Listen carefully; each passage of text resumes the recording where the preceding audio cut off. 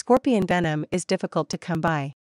It's the most expensive liquid on Earth, $10 million a liter from the deathstalker species. Thousands of scorpions of genus Androctonus turkiensis are maintained and milked by hand using tweezers and tongs.